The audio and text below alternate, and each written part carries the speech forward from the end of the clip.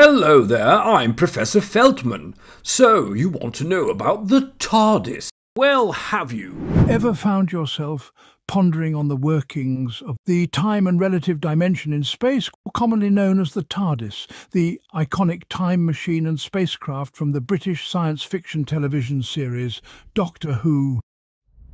Originating from the advanced civilization of the Time Lords on the planet Gallifrey, the Tardis is a staple of the science fiction genre. Its most striking feature: it's larger on the inside than the outside. A regular-looking blue British police box on the outside, it opens up to reveal an expansive and complex interior, defying our understanding of physics and space. This unique characteristic sparks curiosity and wonder, making the TARDIS an enduring symbol of the limitless possibilities of science fiction. Now, let's delve into the secrets of this mysterious machine. How does the TARDIS manage to be bigger on the inside? The answer lies in the fourth dimension.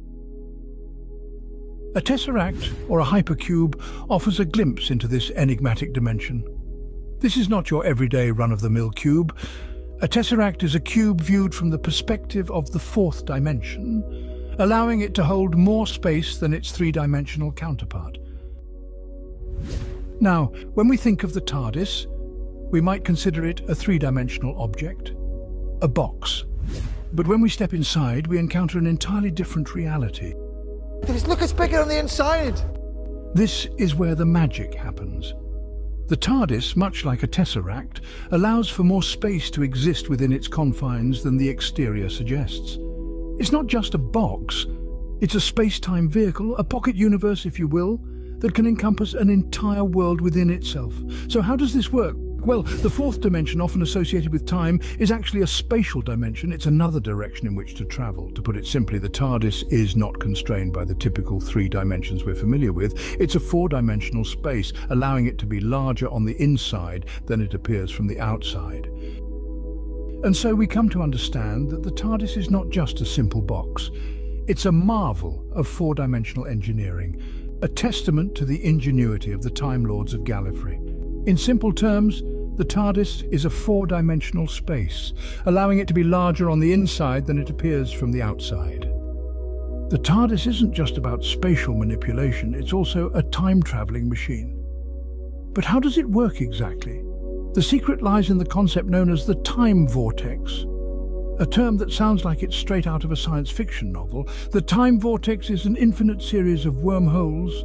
These wormholes span all of time and space, creating a vast network that connects every moment and every place in the universe. Imagine it like an intricate web, spun by the universe itself, linking the past, present and future in an endless cosmic dance. Here's where the TARDIS comes in. The Time Lords of Gallifrey, the creators of the TARDIS, figured out a way to navigate this complex web. They built their time machines to travel through the vortex, slipping from one wormhole to another, moving back and forth in time, and jumping from one place in space to another. It's a concept that might seem bewildering, but it's what makes the TARDIS a true marvel of science fiction. TARDISes are grown from a little baby TARDIS to a big mummy TARDIS. They're a sort of sentient being ship with emotions and a personality. Are you laughing? You are, aren't you? What's so funny? TARDISes can change their appearance. Unfortunately, the Doctor's TARDIS is stuck as a police box since 1963. When its chameleon circuitry was broken. In order to travel through space and time, the TARDIS needs an exceptional amount of power and energy. And what more bountiful source of both can there be than that generated by a star? Yes, the TARDIS is powered by a dying star in the process of decaying into a black hole known as the Eye of Harmony. Using Time Lord knowledge, this cataclysmic event is suspended in time while the TARDIS utilizes this energy as a power source. Well, I never. So originally the TARDIS could be anything it wants, blending in with its surroundings. I think we'll leave it as a blue police box. Next time you see the TARDIS, remember it's not just a blue box. It's an icon of limitless possibilities.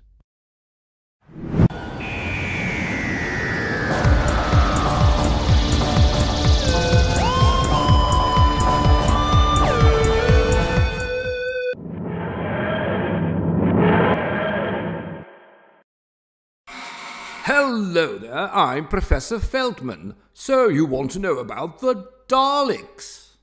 Why did the Dalek apply for a job in pest control? Because it loves to exterminate? Welcome, folks, to a delightful dive into the world of Daleks.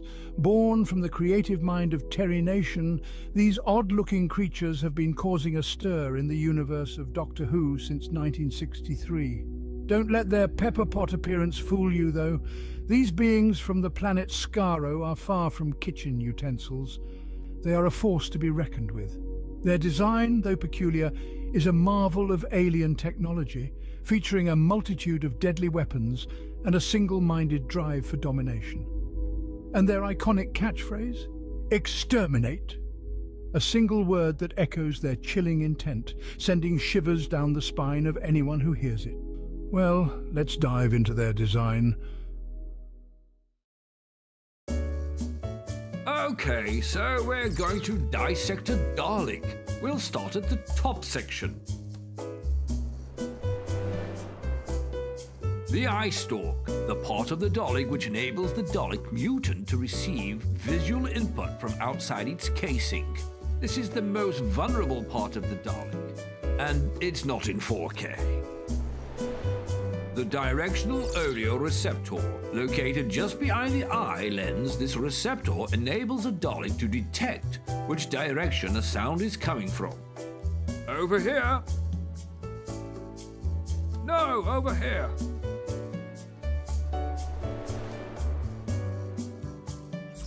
A mutated brain. A Dalek's more complex functions are controlled by a mutated organic brain, allowing Daleks to get all your bank details and rob you of all your money via the ATM. The telescopic arm, usually deployed to manipulate controls. The plunge on the end of this arm could also be used to suffocate or crush enemies. Sucker me to death. The gunstick. The Dalek's gunstick is reminiscent of today's laser-directed energy weapons, which produce a beam of concentrated electromagnetic energy, or atomic/subatomic particles.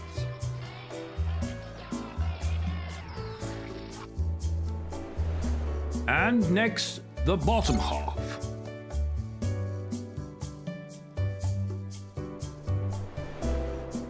The Kalid mutant. Yes, these octopus-like aliens originated from the planet SCHRÖ. Normally reliant on their armored exterior for protection, you'll find that they're almost as deadly without it.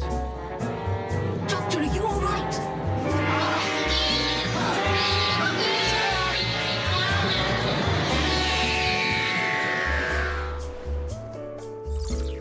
Sensors. Much like the sensors in any modern-day car, a Dalek has a collection of globular sensors on its exterior to monitor its surroundings and detect temperature changes and movement proximity. In later iterations of the Dalek, these globular sensors would actually act as a force field and would contain ballistic missiles.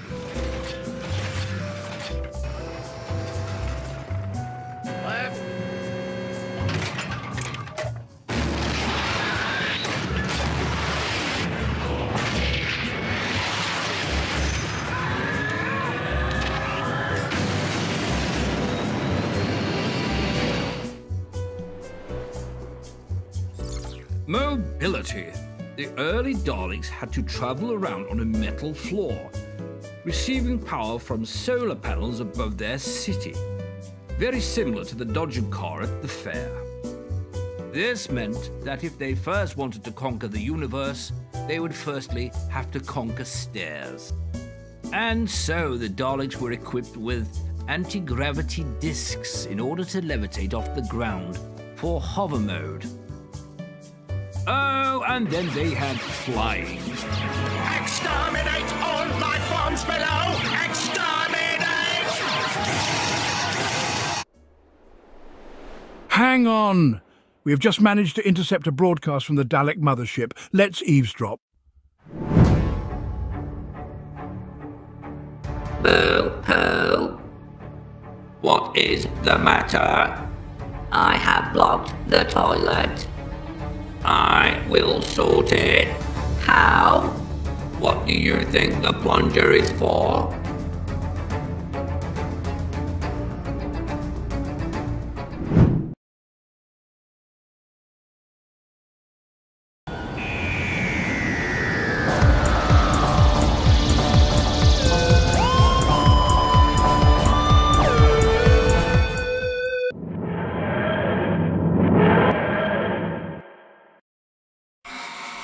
Hello again, it's me, Professor Feltman. So we're into part 2 of the Daleks. Over to Dr. David Attenberger.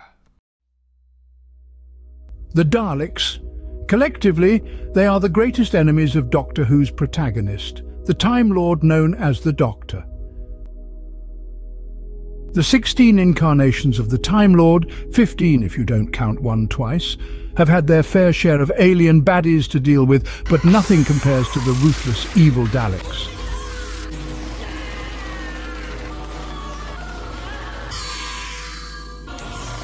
As you can see, they had a penchant for killing.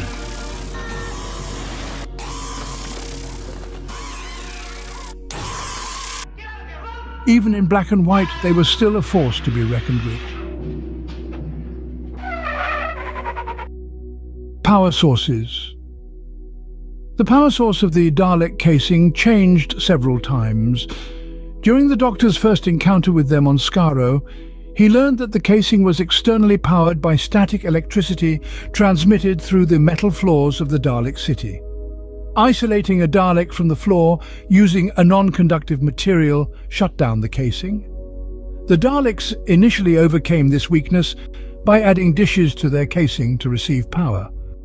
Although even these were ultimately replaced by vertical, rectangular slats around the midsection, which absorbed other sources of power. By the beginning of the last Great Time War, the Daleks had adapted their technology to use a type of energy apparently linked to the process of time travel. On more than one occasion, Daleks and their devices were seen to leech this energy from time travelers in order to power themselves. Davros! Woo! That man should seriously consider moisturizing. Davros is the mastermind and the creator of the Daleks, who has mastered many areas of science, but also a megalomaniac who believes that through his creation he can become the supreme being and the ruler of the universe. But it's the ultimate case of, oops, I created a species that won't stop exterminating. His resume reads, tried to end a war, accidentally wiped out 2 civilizations, survived, then spent eons trying to manage a bunch of tin cans that had a serious case of rebelliousness. Exterminate! Anyway, he won't be needing this. Drawing inspiration from the Nazis, Nation portrayed the Daleks as xenophobic, violent, merciless and pitiless cyborg aliens, completely absent of any emotion other than hate, who demand total conformity to the will of the Dalek with the highest authority, and are bent on the conquest of the universe and the extermination of any other forms of life, including other impure Daleks, which are deemed inferior for being different to them. You have seen the inner workings of the Daleks and the beast inside. You may ask yourself, is it all down to what drives a high-powered machine? That defines it? Time for an experiment over to Feltman in the lab. Okay, we have ascertained that the alien operating this high-powered killing machine is a grumpy being with a bad attitude. That begs the question, what would happen if we swapped out the alien for something less aggressive? Let's find out.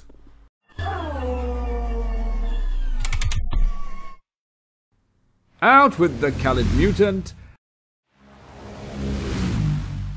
And in with the fluffy bunny.